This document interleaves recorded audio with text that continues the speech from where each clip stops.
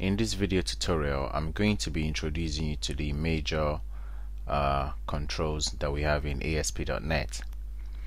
If you look on the toolbox on the left hand side here, you can see different sections of controls that we have in ASP.NET.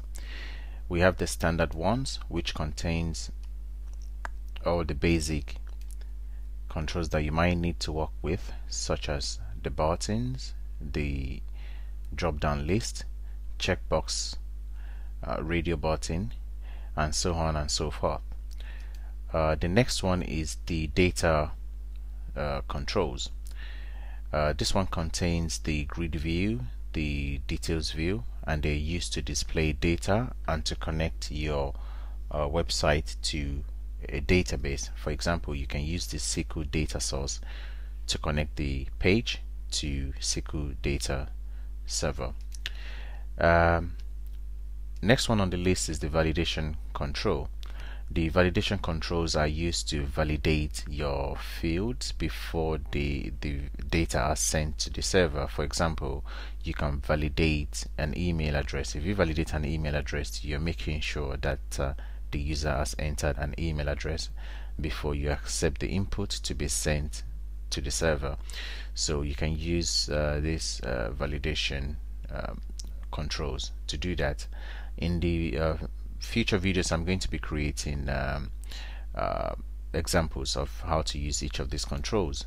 The next one is the navigation control, which is used to create, as the name suggests, the navigation, the menu bar, the tree view, the site map path for our website, so we can navigate easily on our website.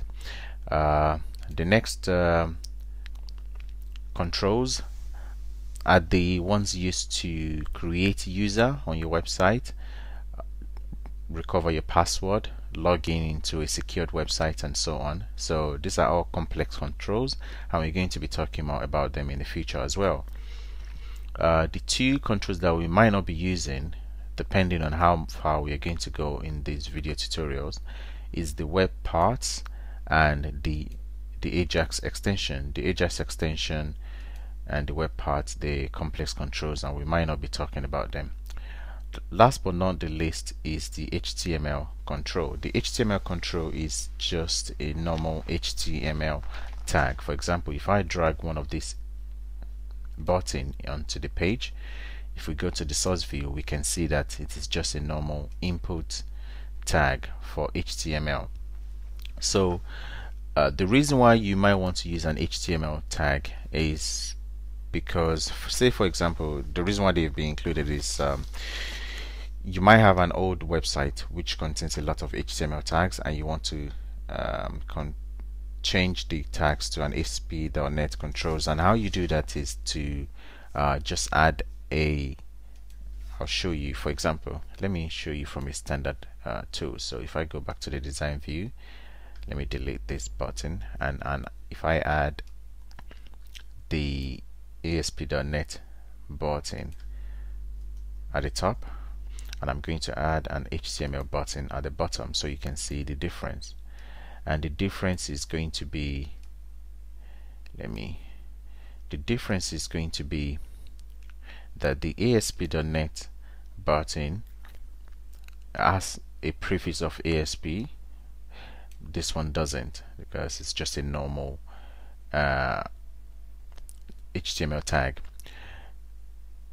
This one has a runat equals to server attribute, and this is the most important attribute of any. For example, if I should delete this attribute, let's cut it out and go back to the design view, it's saying that there's an error because there's no runat equals to server attribute on the button tag. So if I run the website, it said there's an error, so it will not be able to run, so I'm not going to run it. So that shows you the importance of having the runat equals to server for each of the ASP.NET controls. So what we can also do is we can convert an HTML control into an ASP.NET control. Let me show you how to do that. Let me delete this particular button, and what I'm going to do is I'm going to add a span. So this is just a normal span, normal HTML span, and I'm going to give you an ID. And the reason why you want to give an ID is to make it easy to reference a control on the page, and I'm going to show you what I mean in a minute. So if I say the ID equals to, I'm going to use this span to display a time, so I'm going to call it time span, right? So, and I'm going to include the runat equals to server. So let's close it. So because I've added this attribute runat equals to server, that means I've turned this HTML tag into a server-side control. So I'm going to use the button to display the time of the day whenever I click on the button. So let's do that. So if I go back to the design view and I double click on this button, you see it gives us the button.click event. So what I want to happen anytime I click the button is I want to set the inner text of the time span to be the date time now, and I want to display the time in this format. You don't have to worry about the C# code for now, because I'm going to be doing some simple C# tutorial as I go along. So I just want to show you how you can convert HTML tag to a server-side tag. So if I run this website now, so if I click on the button, I should get the time of the day. So the time now is 2:30 p.m. So this is how, and as you can see, we can actually turn the HTML tag into a server-side ASP.NET tag.